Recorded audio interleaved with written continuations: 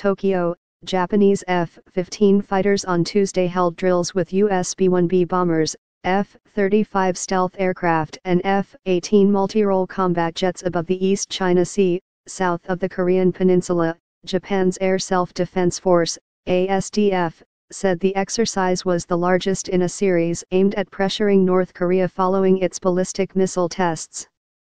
The latest launch, on November 29, featured a new missile type the North said could hit targets in the United States, such as Washington, D.C. The drill was meant to bolster joint operations and raise combat skills, the ASDF said in a statement. Two U.S. Air Force B-1B Lancer bombers flew from Andersen Air Force Base on the U.S. Pacific Island territory of Guam, joined by 6 F-35s, 4 F-18s and a tanker aircraft from U.S. bases in Japan. The Japanese Air Force dispatched 4 F-15 jet fighters and a patrol aircraft.